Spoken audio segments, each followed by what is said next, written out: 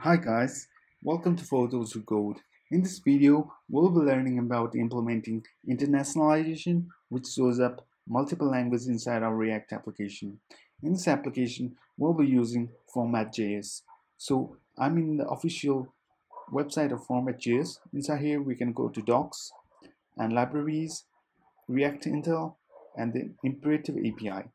So React Intel provides us with few APIs that comes really handy in making our application with multiple languages. So React Intel uses and builds upon the Internationalization API. So it helps us to define custom messages inside our application as well, and also we can use for with hooks as well, and then a lot of good features. And of course we can also format date according to the languages as well, and time and relative time as well. So we'll be using some of the API that it provides. So let's get started. I've already bootstrapped my project with Create React App. We will divide this video into three parts. The first part would be we will introduce a simple text with multi-language support, and then in the second part we will make the use of variables inside our text, and in the third part we will also add our multi-language support to the dates as well. So first of all, let's create a constant and add some messages, hard-coded messages into our application.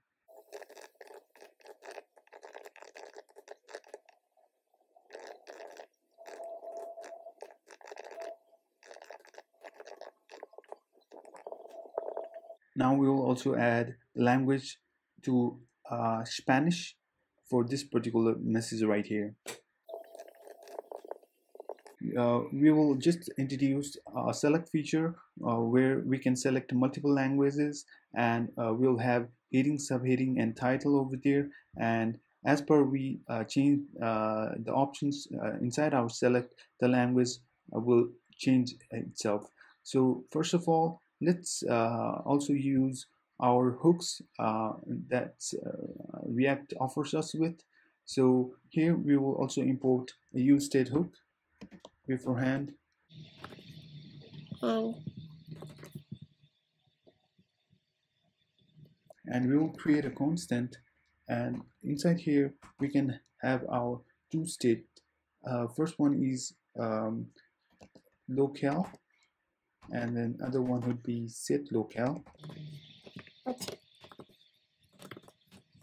Changes its states when we click on the select options that we will make. So we will now use select, and you'll just add HTML5 select over here, and inside here we can pass on the default value, and the default value would be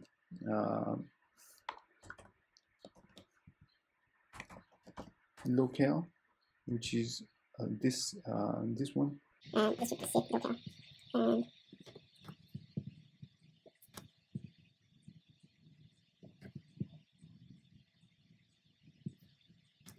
Now let's loop our multiple languages. For now we can add en, and for Spanish es, and then we can just map it down.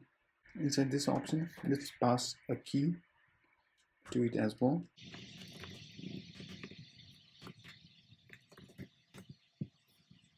And now inside this select we can also add a default value, which is printed out if we don't have any available languages. So before that we can also import Intel provider, from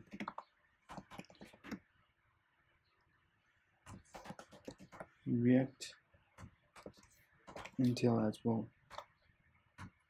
So actually we haven't installed React Intel yet. So let's move ahead and install React Intel as well. Now, in the meantime, we can also make the use of React Intel provider now, and we can also add some on-change handler to this select now. So let's add an on-chain handler. So inside here, we can trigger a function and name it handle change, and then let's define that function over here.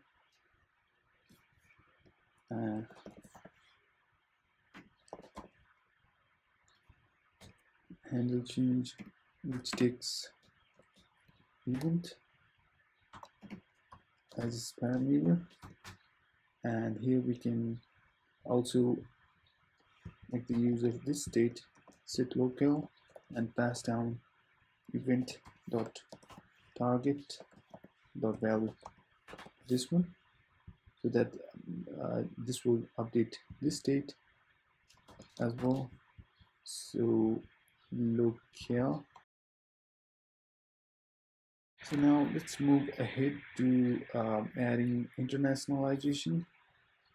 As we can see that Intel provider is defined but never used, and also goes to the messages as well.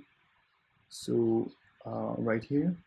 So now let's add our Intel provide wrapper to our content overall, as we need to wrap our content which we need to translate.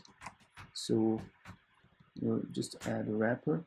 So inside here we can make the use of format message.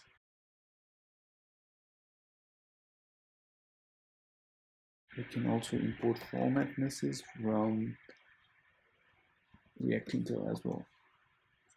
So inside format message, it needs these ID, and for the ID we can just paste this heading right here, and let's also add a default message to this one as well.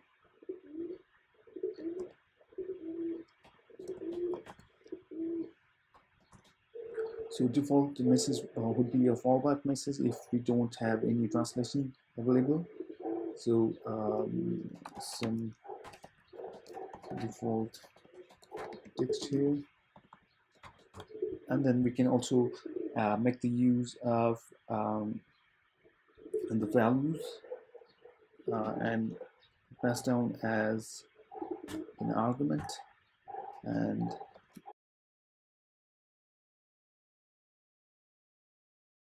the state.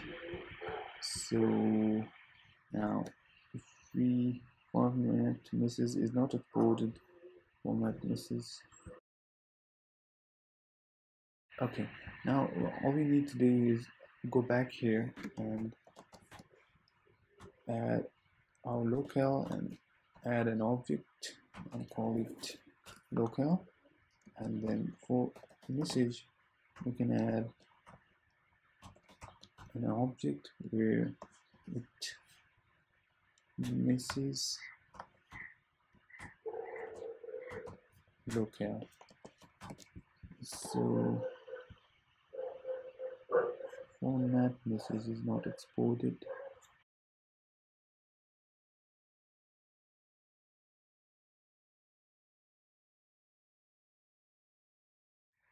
I just missed out message, and it should be plural. So as you can see that our basic language toggling is now ready. So now let's add another lines for subheading and add a title to it as well, and we will add a dynamic variable passed into this title as well. And lastly, we will also add support, a multi-language support to our dates as well. So now let's go ahead and add another one, formatted message, because interprovider is already used and we used it to wrap all our messages that we have actually. So format message. Now let's do it for our subheading right here. So for this one, id would be subheading, and then default message would be some default message. Yeah, so as you can see, we have two messages over here. Now let's move ahead and add some titles, add some title, and where we will have our dynamic variable for the channel name as well. So let's add another one, add a break for now, and here format message, close this format message, and inside here we can pass down the ID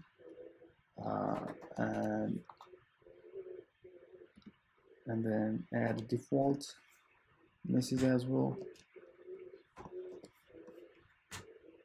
and the default message would be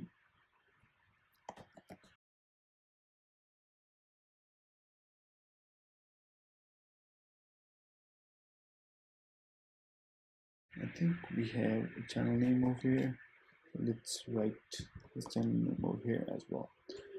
So so in order to add our dynamic variable, so we need something like, we need to add values, and inside here we can specify the channel name, and then the channel name would be in strings,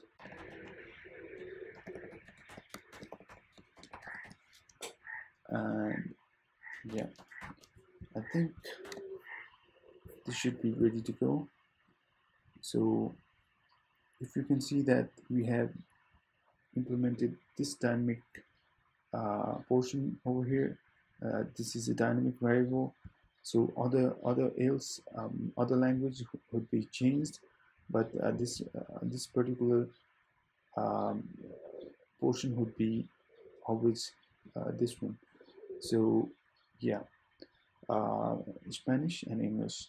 So now let's move ahead and do um, the language conversion for the dates as well. Let's add a break, and then before formatting dates, we need to import format date as well, and then add a format date and import it from React Intel.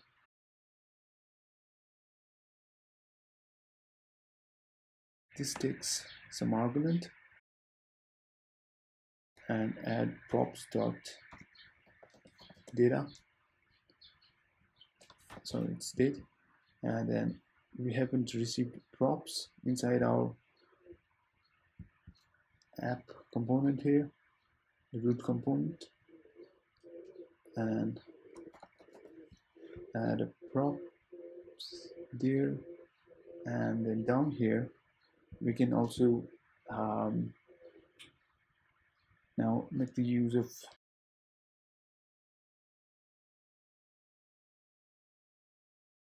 for now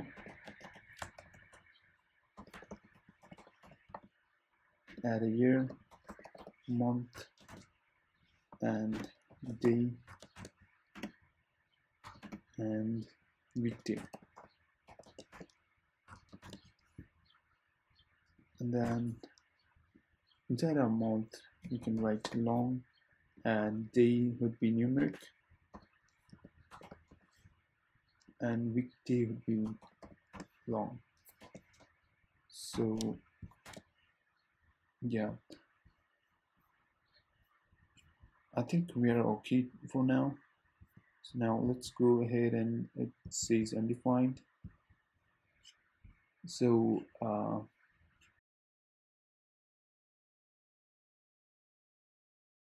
so we can also refer the document, the docs as well, which are formatted. We have year, month, and day, which can be passed down in all numeric. So if any confusion, you can also refer to the doc as well. I think we are okay for, right now. And if we change on English and Spanish, we can see the language changes, and even the date has its own, uh, you know, its own translation over here as well. So it's quite similar to moment, but we also have uh, the additional feature provided by uh, this rectangle, which helps to translate our dates as well. So I think you got the point. So guys, I hope you got some initial ideas on creating your internationalization with React Intel. And thank you so much for watching my videos. If you guys want to learn more about code design and anything more, please like, share, and subscribe with a click down below. I'll be trying to make more better videos like this one. So please find the link to the GitHub down below, and other references taken during the video creation. So see you in the next one.